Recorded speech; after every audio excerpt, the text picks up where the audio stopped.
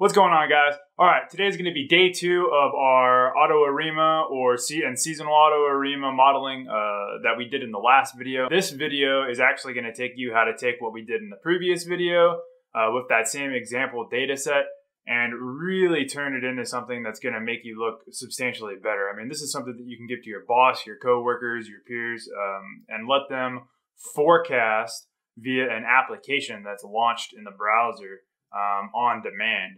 And it'll loop through your data set and do the forecast. So instead of writing a line of code for everything that you want to forecast, we're going to write one main block of code, and then everything will be reactive from a drop-down list, and it'll loop through the data set and forecast in that way. This is probably not going to be super intro. It's very basic, and I've already written the main kind of block of code and left some blank stuff that we're going to run through together. And I'll put this shell up on my website for you to get for free on DerekWillingham.com. But it is not going to be super basic. So if you haven't already learned some stuff about Shiny applications, or you're not decent with the syntax of R, this might be a little bit advanced for you. But even if you're new, you should be able to kind of navigate your way through this, hopefully. This is some cool stuff. I personally have applications like this running at a VP level in my corporation. It is good, and it will make you look excellent. So the first thing that we're going to do, you can see here that I've got my UI laid out here. These are the packages that we're going to do. So let's go ahead and run our packages. Now, I personally put them on the server side as well. Sometimes it can get kind of tricky as to whether you're reading from the server or the UI side. Either way, I just put them on both. It makes it easier. A lot of times I'll do the same thing with reading the data in. It gets even trickier when you publish these. Running it on your local host is hard. So I'm going to go ahead and set my working directory, and we're going to read in this data. Now, this is the same data that we used in the previous example, so nothing new here. Rec goods, clothing, footwear, chemist, and here's our time. We might have to do something with this time.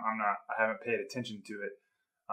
It'll probably be like a textual issue. If it is, this is going to work either way. So now that we have that, let me kind of go through the UI on the server side. I'm going to explain the code to you so that you understand it. This is something that a lot of people don't do very well on Shiny apps. So the first thing we'll do is go through the UI side. So this is setting up the UI. So I'm saying, we're gonna build the UI of the Shiny app. It's going to be a fluid page, which means that it'll react to screen sizes and minimizing, maximizing PC, tablet, phone, etc. Auto does it for you. Now, the cool thing about Shiny apps is you can actually use Shiny. We can use Java in Shiny. We can also use HTML and CSS to do all of our styling. I'm not going to get into a lot of that today because then it will be very advanced, but I'll probably end up making a couple more videos on top of this video, and we can make this very, very sophisticated using HTML and CSS, stuff like that, Java. Anyway, a bunch of bootstrapping. So what I'm doing here is setting the theme to Carillion. It's kind of a default blue, white.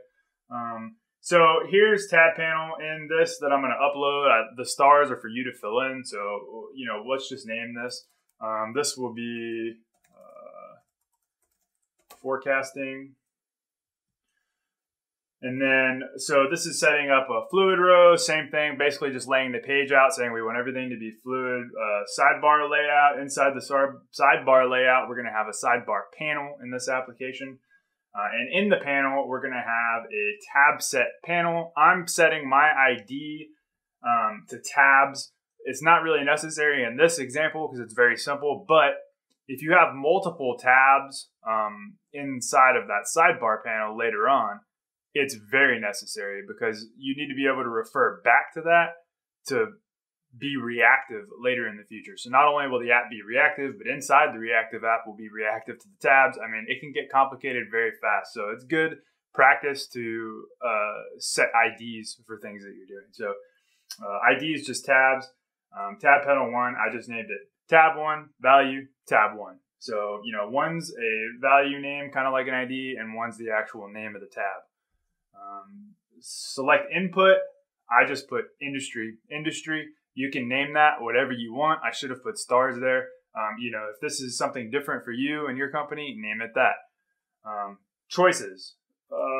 Here's where we're starting to get into a little bit of the reactive stuff. So let's write a little bit of code right here. I mean, this is very simple. Our choices, so the choices, this block right here is to set up a drop down that's going to be reactive inside of our code line. So for us, what we need is we need all the column names of our data set. So we'll just do a simple call names of the data frame. Now, we don't need all the call names because the first column is our time.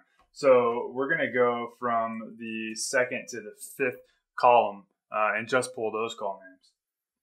And I need to put that inside. It won't work like that, obviously. Okay, so we're good there. So now our drop down is going to have our call names from column 2 to column 5. And then this is just some styling. I'm saying I want to put a buffer on the top of my margin of 15 pixels is all that's saying. Don't really worry about this. And then this is a help text. So this is saying, you know, we're going to say industry here.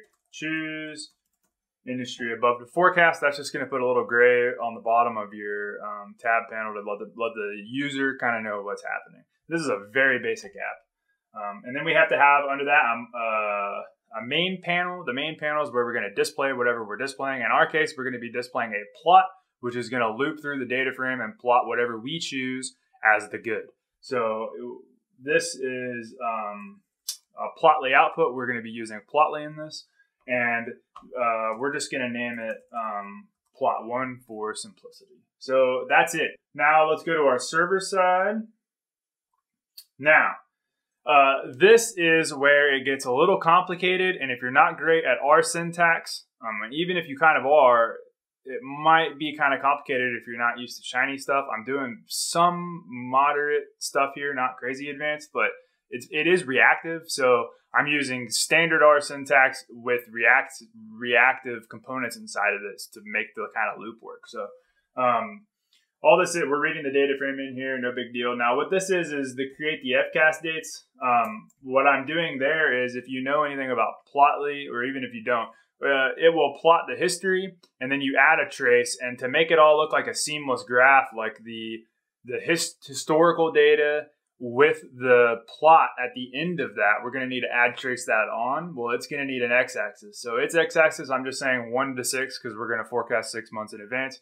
I would probably make those dates if I was doing this for a client or a customer so that it would match my dates of my historical component. But for this, I'm just showing you FCAS 1 to 6.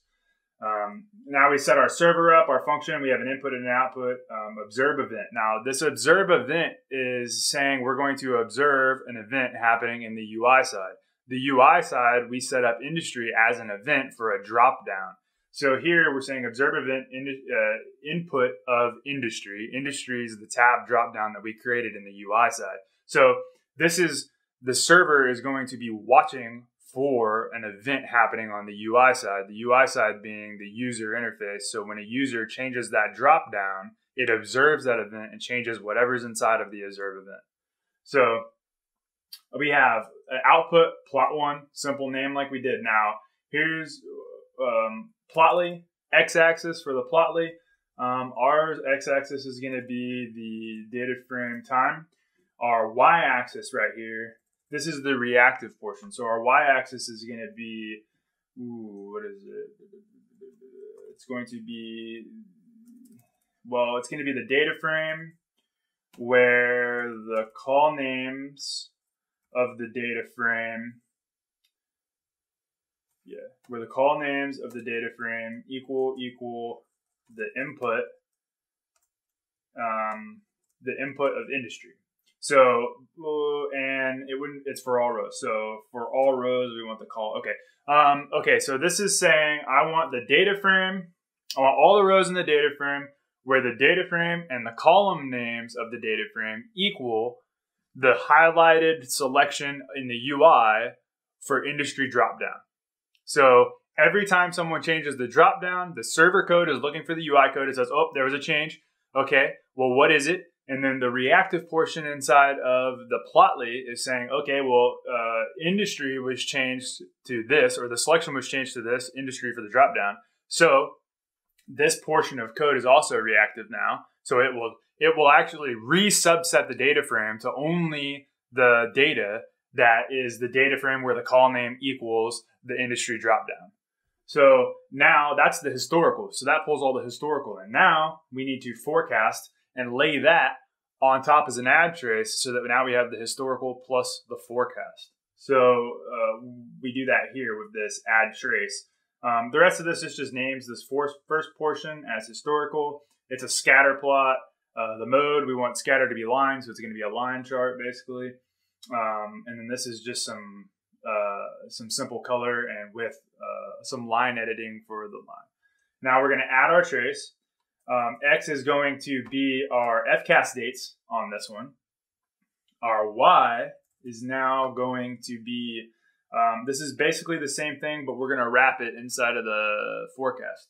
So this will be, our Y will be the same. Data frame, where the data frame, what is it again? No, call names. Call names of the data frame equal the input. Yes. The input of industry. Okay. But then we're going to take and we're going to wrap this. So this is going to be ARIMA.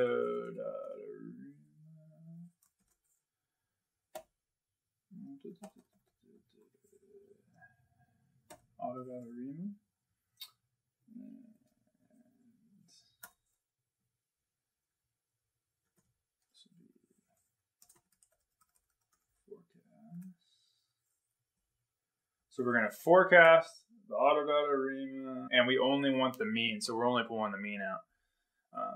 Because the forecast function on its own will give you, as a data frame, will give you high and low confidence intervals, your 85 and your 95 confidence intervals, as well as your forecast. So we're just saying it. We only want the mean. We're going to lay that on top of the historical as an add trace. So it's basically going to append it and look like one long line. Nailed it. All right, so here we go. So you can see right now we're looking at, let's just rename it because it doesn't look good. Where is this? Tab 1. This is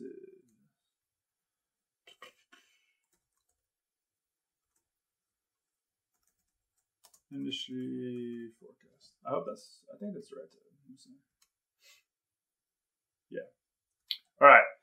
Now we're in the industry forecast tab now. In real life, you know, you'll end up having multiple one of these depending on what's going on, what you're doing, and then multiple pages. I mean, these things get crazy, right? But here is a simple application that we created that will run through all the industries in that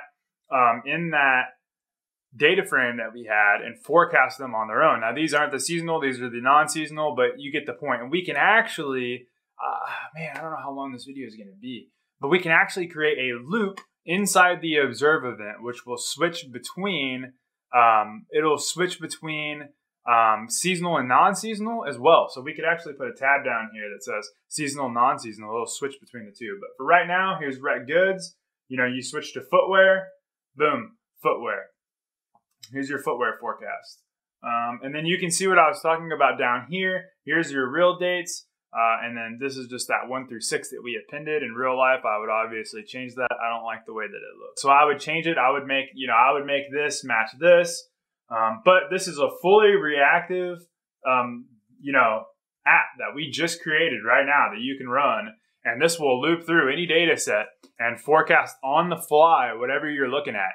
And we can get very, very in depth with this. I mean, we can change the forecast time to be reactive as well, to where there's a drop down button that has linked to forecast. We can have a seasonal, non-seasonal button where it will loop between seasonal and non-seasonal forecasts. We can make the name of this chart reactive to where it will automatically place footwear in here. It'll say non-seasonal footwear forecast. I mean, it's so many things that we can do with this. All be reactive. And you can see all the metadata is inside of here in the Plotly package. Full zoom functionalities. I mean, this is the kind of stuff, guys, that gets people excited. If you're a new guy and you're trying to build something for a company that has to do with forecasting, this is the stuff that's going to get people excited. This is the stuff that gets you noticed.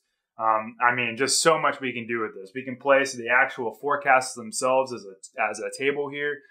We can make a data download tab and go to that tab, hit download, and it'll automatically download all of the data results, the forecast results for all 4 places, both seasonal and non-seasonal, and a CSV file to whoever's computer is looking at the tool.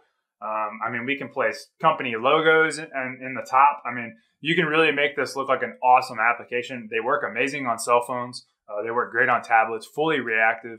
And, we can even, like I said, we can use HTML and CSS to style these. So this is just a very basic intro to what I was talking about with the reactive tool that you can build for an application to forecast and loop through.